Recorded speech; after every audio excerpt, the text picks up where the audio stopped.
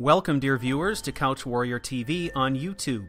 I am the CouchWarrior, and you are watching Aranis Arcana, a Skyrim Let's Play. Well, when last we left off, we had received a letter from the Jarl of Falkreath, and we traveled up here to talk to him and find out if he has any work for us, some way that we can earn a little money. Maybe gather a little bit of information up here. What is it that you want? And we robbed his longhouse before he woke you. up. Finally, someone useful is around. Ah, it's you. Yes, well, now we'll see if the stories about you are true. There's a group of bandits in my hold that I may have had a few discreet dealings with. The cut they were giving me was good at first, but now it's time to clean things up. Go and take care of it. We can do that. Good. Yeah. No more small talk. Execute every last bandit. Spare no one. This idea of executing everyone, that kind of sets us on that assassin path a little bit. Or is it a cold-blooded murderer path? I'm not sure. We shall see. So, what's next? So we've talked to the Jarl, we've got a quest here. It sounds like we have to go to a place, I think it's called Knife Point. We're going to deal with some bandits there, but before I do that, I got to do some shopping. I want to make some potions. If I can find the alchemy shop. You know, it's a small town, but I get turned around nonetheless. I think I should have gone left instead of right. Yes. And I'm going to sell off some stuff. I've got some leather. I'm probably going to make some bracers, see if I can get a level or two in smithing before we head out. But in the meantime, there are a few things to catch up on, of course. If you remember, in the first episode, the prologue episode on our way to Falkreath, we actually leveled up from level 10 to 11. Points have been invested in stamina, and then I invested a perk in level 2 archery overdraw. And all of the character stats for fleet will be updated to reflect those changes on Elder Stats. The link to Elder Stats is in the show notes. That will take you directly to Fleet Featherstone's character profile, where you can kind of keep up with how I'm leveling and all these different skills and what perks we're picking along the way toward becoming that Arcane Archer Assassin that we want. So those are kind of some of the things that are going on with our build. On another note, once I hit level 10, the whole reason we ended up coming to Falkreath is because a courier delivered a letter to me from the Jarl asking me to come. It's kind of interesting that we've garnered a reputation at this point, despite the fact that we haven't done any major quests up to level 10, and still. So, but if you remember from the prologue, what that means is when a courier visits Fleet, he also sends a letter. And it's through these letters that I'm going to be kind of communicating what his thoughts are from the character perspective. So what I have done is I have written a letter. Fleet has written a letter that he has sent with that courier to his father. You can find a transcript of that letter out on the website at CouchWarrior.tv. Perhaps someone looking for me to mix something. And if you look there, I've created a special page called The Writings of Fleet, and I'll just be posting everything in there. There'll be a name for the letter. Usually the letters will have a title, and then the date that I wrote the letter or uploaded the letter or whatever. So since we're just in shopping mode, I will read the letter to you now. It's fairly short, but it goes as follows. Dearest Father, I hope this letter finds you in exquisite misery, covered head to toe in festering boils. If not, however, I wish you only the best of health and happiness. The most remarkable thing has happened. Just the other day, during my daily constitutional breaking rock in the prison mines, I came to the shocking realization that my freedom was only one broken neck away. You see, I enjoy taking my lunch on a perch near the top of our beloved mining scaffold. I was very near to throwing myself off when I noticed the slightest sliver of light. It was a revelation. It was as if the heavens opened up and Mara herself was gazing down upon my wretched form, taking pity upon me for the injustice of my plight. As you are aware, I have always been one to seize the moment, a trait that I feel you never truly appreciated. It's surprising how easily a man's neck can snap with just the right leverage. Well, I don't want to bore you with all the details. Suffice it to say, I think one guard giving his life for the freedom of his better is a noble way to die, don't you?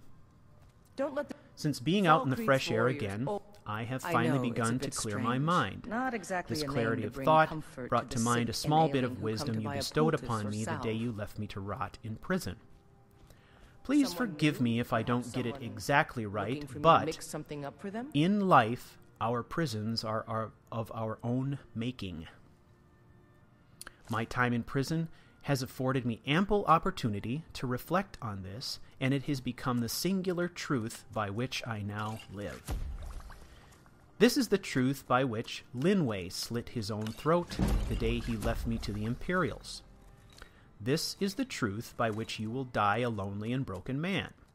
You see, Father, there is another side to this truth. In this truth is also found the power to create. By leaving your only son to rot, you created the very thing that will be your undoing. Isn't it remarkable how things are connected?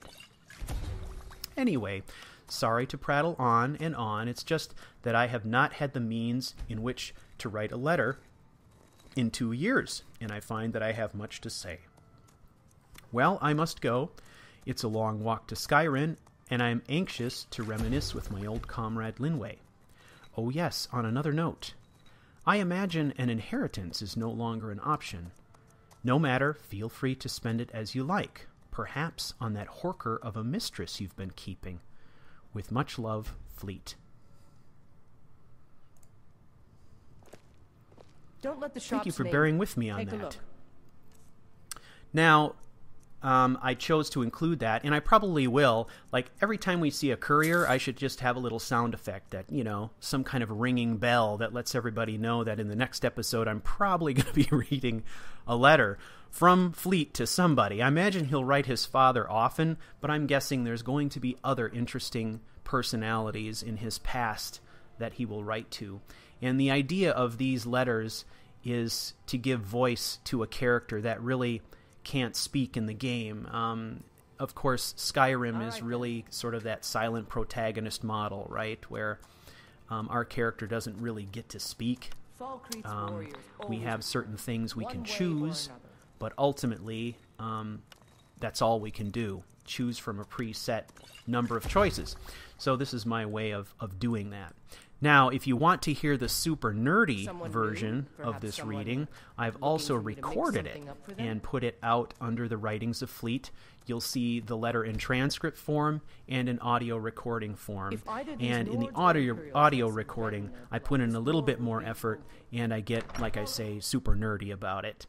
I was debating whether or not to even put it up, because, frankly, there are times when I get inspired and I just get all psyched up and I think, oh, it'd be so cool if I tried to do a more theatrical reading of this and tried to speak from his voice, and then if I give myself time to think about it, I get self-conscious and I think, oh, that's a lame-ass idea. And so I shelve it. So sometimes when those ideas come to me, when I'm feeling it, I just do it and I put it out there and, you know, whatever. So feel free to listen to that one if you want to. Like I said, that's a super nerdy version. So what have we done so far here? Well, I was yammering on about Fleet's letter. We made some potions. Well, the lady who actually owns Grave Concoctions was busy. We robbed her blind. We stole a whole bunch of ingredients and made some more potions, which is fantastic.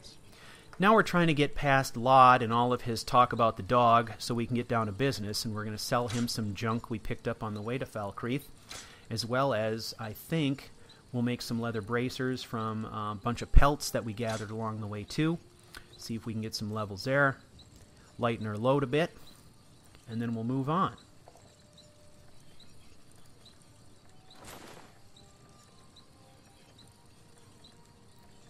So, it's been a while since I've been to Knife Point Ridge. I'm pretty sure I remember where it is. If I remember correctly, it's not too far from Falkreath,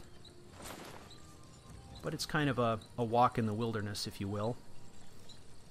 So we'll be able to see some of the beautiful landscape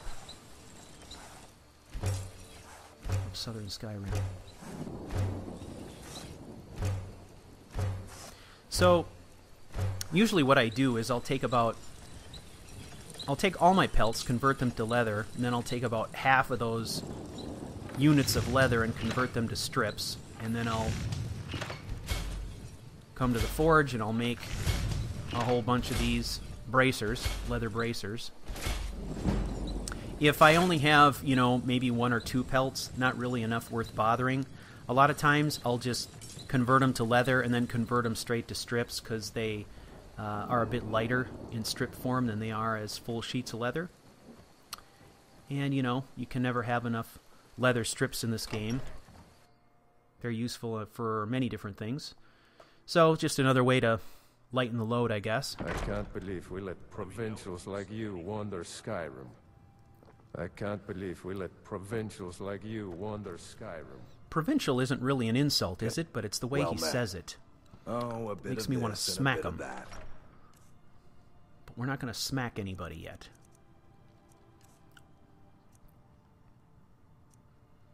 I'm feeling like at level 11 it's not prudent to smack people a lot. But there's going to come a point where we're going to do a lot of smacking. So right now, we're just trying to build up to that. Interesting to note here, there's a couple of things in my inventory that were items I stole from the Jarl's Longhouse. A couple of which, these fine outfits. I know the hat wasn't marked as theft, but the outfit was for sure, and for some reason I'm able to sell it to this guy. So, maybe I don't really understand how that mechanic works. My assumption was always that if the item was in red, taking it was considered theft, and that you could only sell it to a fence. But maybe that's not always true. Maybe there are some vendors that can take that stuff. I don't know. If anybody's got an answer to that, or would like to research it and chime in, I welcome it.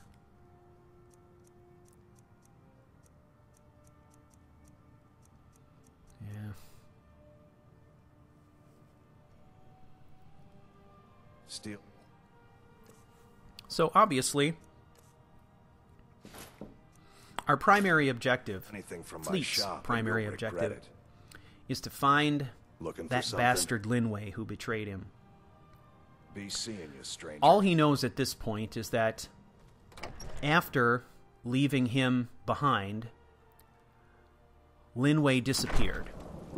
And he has heard a rumor that Linwe has picked up the operation that they built together and moved it to Skyrim.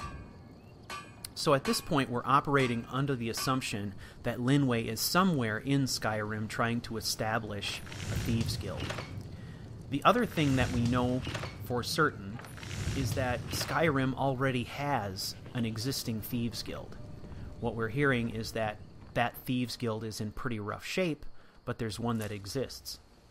So, this actually gives us... Well, let's see, how far do we got to go here? Let's put up our quest marker quickly before I go on.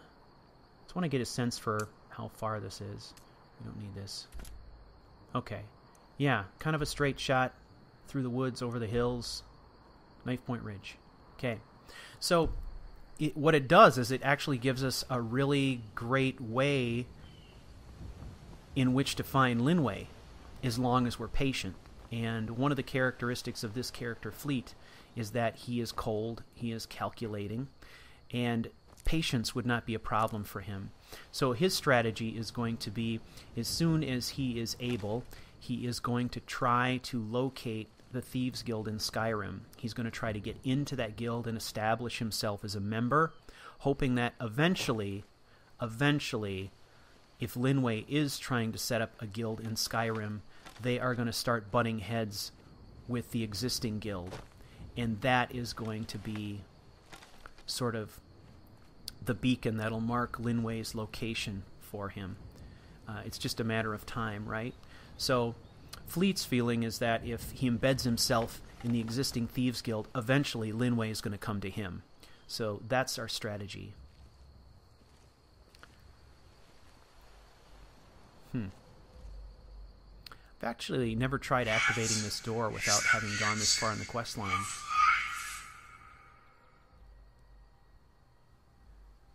Yeah, these are all dumb answers. Yeah, this is creepy. And what we've heard so far is we did hear a rumor at the Sleeping Giant that there was a kid. What is his name? Is it Aventus Aretino or something? Quentin Tarantino, I think. He's doing the Black Sacrament. So we understand something of the concept of the Dark Brotherhood, but Fleet wouldn't necessarily understand that this is what he's seeing here. To him, it's just a creepy door that he probably wasn't thinking he should hang around for very long. So we're gonna move away, but it'll be some interesting irony for the future. Right, we are going to just kind of head straight shot right through the woods toward our quest marker. You'll notice, as usual, going in stealth. And, you know, right, generally speaking, traveling isn't something that you consider applying strategy to. And perhaps my way of doing it is overkill. But I actually have some fairly standard rules. Maybe they're not even rules. Maybe they're more habits that I follow when I'm actually traveling in the open world like this, especially at low levels. The first rule is I'm always traveling in stealth mode. Always, always. The only reason I come out of stealth mode is if I need to make a quick escape, if I have to run. So I'm always in stealth mode. I'm always putting away the bow and pulling the bow back out in order to speed up my travel.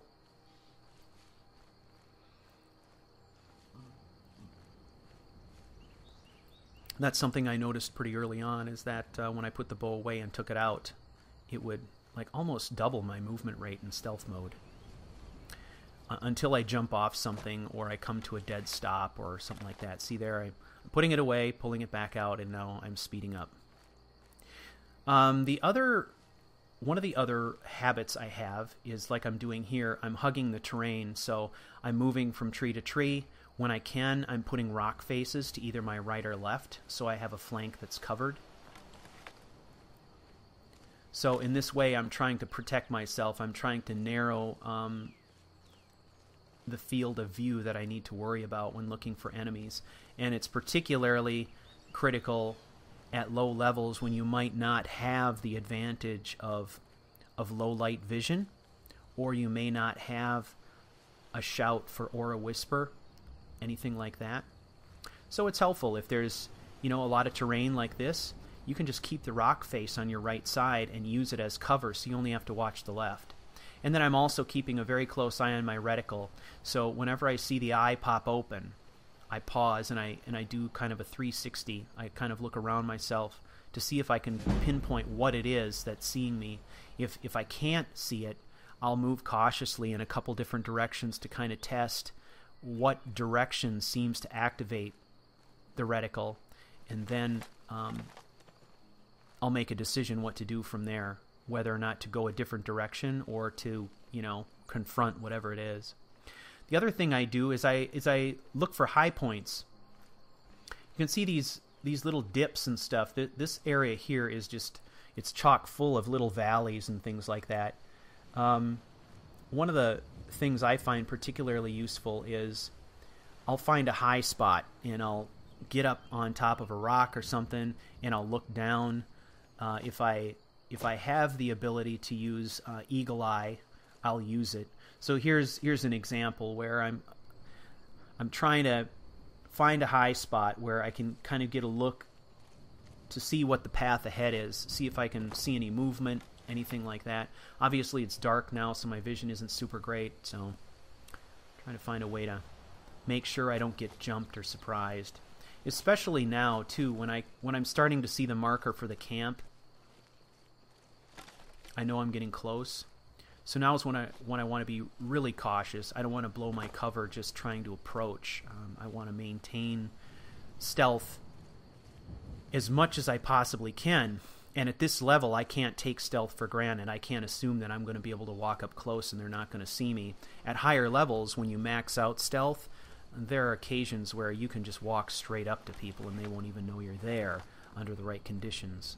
So we do have the weather in our favor a little bit here. It's dark, and I think it's going to be getting darker as we start our attack. We'll take this horsehide. It's good for bracers.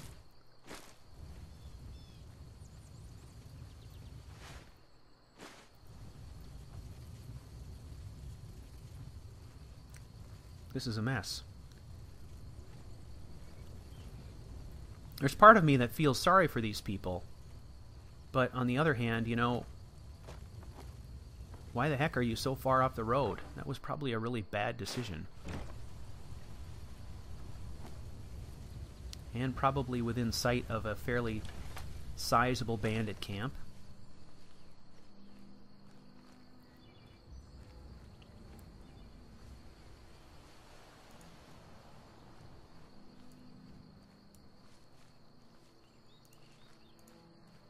Okay, I think we're on the approach.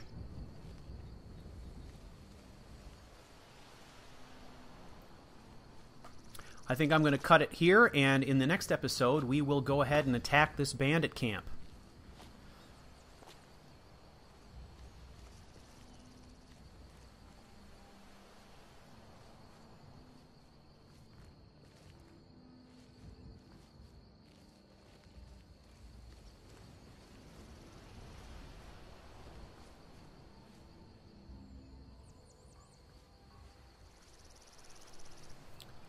Well, dear viewers, we've reached the end of this episode. I thank you for taking the journey with me, and until next time, may all that you do be swift, quiet, and deadly, and to all Skyrim assassins, I salute you. Silence is our battle cry.